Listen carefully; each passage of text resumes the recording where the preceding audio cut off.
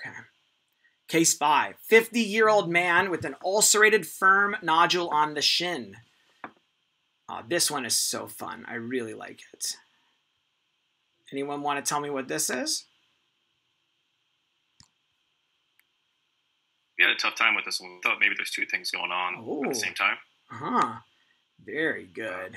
Maybe something overlying a DF, but something malignant, but we weren't entirely sure what that malignant thing may be. Maybe something glandular.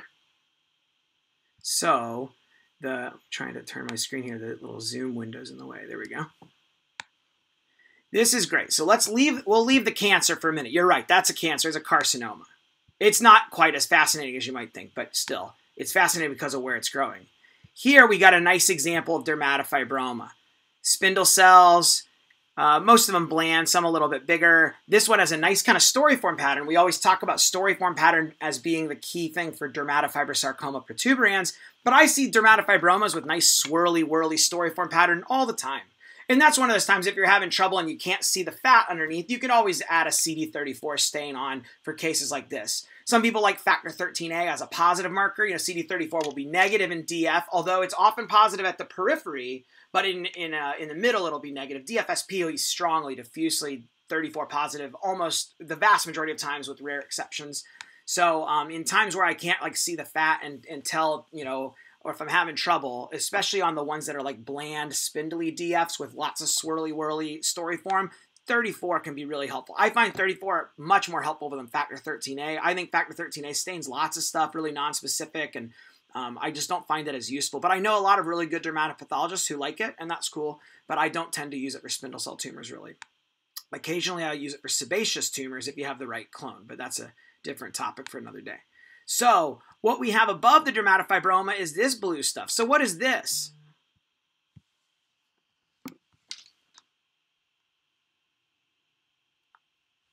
Anyone? What are you going to do with these blue basaloid stuff right over a DF?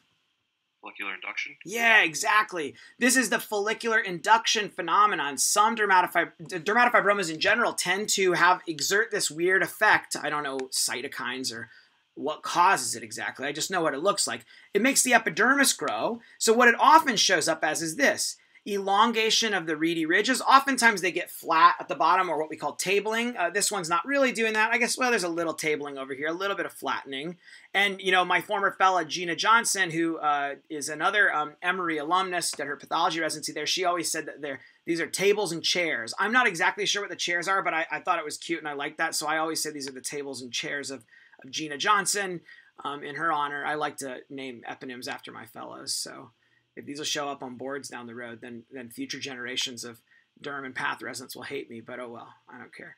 So, and yeah, the other thing is that sometimes the epidermis doesn't only grow, but also we get growth of adnexal structures, particularly hair follicles. So you get, this is like the germinative matrical cells that are growing, and then they begin to develop some outer root sheath features. So you get kind of basal palisading. You can get some glycogenation and clearing of the cytoplasm here like that. That's outer root sheath. And the way you tell that this is not a basal cell carcinoma, for one thing, anything that looks like a basal over a dermatofibroma, the answer is not basal cell carcinoma. The answer is benign follicular induction. That's the general rule that I teach, that if you think it's basal over a DF, it's probably not. It's probably induction.